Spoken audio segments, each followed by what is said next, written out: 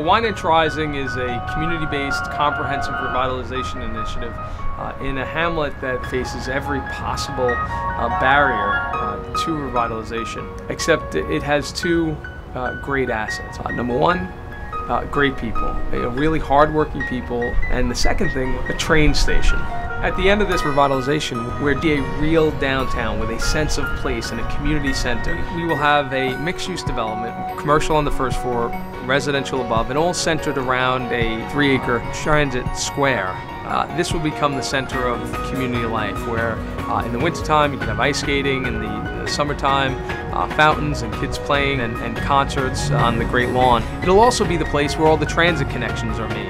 You have the train station, you have the pull-offs for buses. Creating a new downtown with a sense of place and new job opportunities and an expanded tax base, of course, is going to help everybody. But we wanted to go beyond that.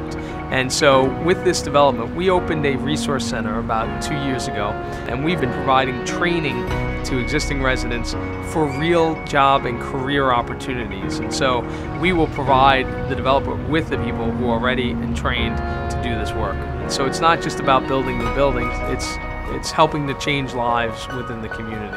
It's taken 10 years of hard work and dedication, not only from the community, but from the town and other levels of government that have been very supportive. You know, when you do a focused effort like this, you have the opportunity to not only help lift up a community and change lives in a community, but do it in a way that benefits the broader town and region as a whole.